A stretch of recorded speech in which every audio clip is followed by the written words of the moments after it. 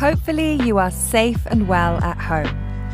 To help slow the spread of COVID-19, the CDC has suggested we wear cloth coverings over our faces when we must go out in public settings.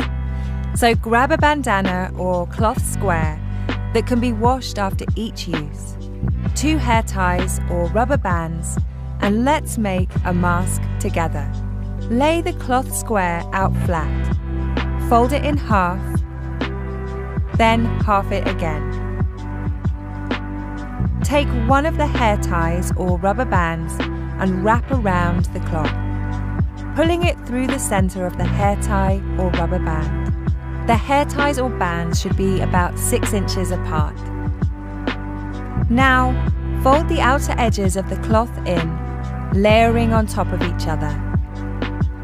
Pick up the bands on either side and wrap the bands around your ears. Remember, by social distancing, you're taking care of yourself and others. Let's all keep doing that.